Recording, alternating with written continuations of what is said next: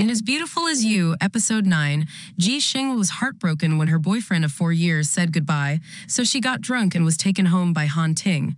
After considering all aspects, Xing decided to refuse Han Wan's investment proposal to cooperate with Indochina medical company of Ting. Not long after signing the contract, her startup received its first investment. In As Beautiful as You, Episode 9, Xing happily shares this good news with her boyfriend Xiao Yi Chen. Unexpectedly, his first reaction was not to be happy for her, but to be thoughtful, then say goodbye. Stunned at being broken up, Xing cried and tried to hold on. "Can't you wait for me anymore? I told you I'll be very quick. Can you wait for me a little longer?" Unfortunately, the answer she received was not what she expected. Xing's boyfriend actually did not believe that she would succeed in starting a business. It's just that he clearly understands her personality, so he doesn't aggressively stop her. A 4-year relationship broke up. Xing was extremely heartbroken and had almost no mind to do anything. Ting took a quick glance and discovered something unusual about her.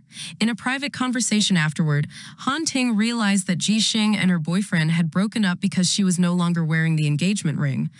Ting's friend thought this was a good opportunity for him to pursue his crush of 10 years.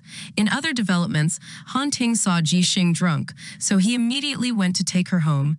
The moment when Xing drunkenly laid his head on Ting's leg and fell asleep, he was a bit surprised, and his friend sitting in the front seat was clearly excited. After getting drunk, Xing was not quiet but extremely disruptive, causing Ting to struggle while taking care of her. As Beautiful as You, Episode 9 preview ends with Xing tightly hugging Ting's leg while he is trying to use an umbrella to reach the shirt hanging on the chair. Thank you for watching our videos. Don't forget to subscribe to our channel and hit the like and share buttons to update the latest news of the day.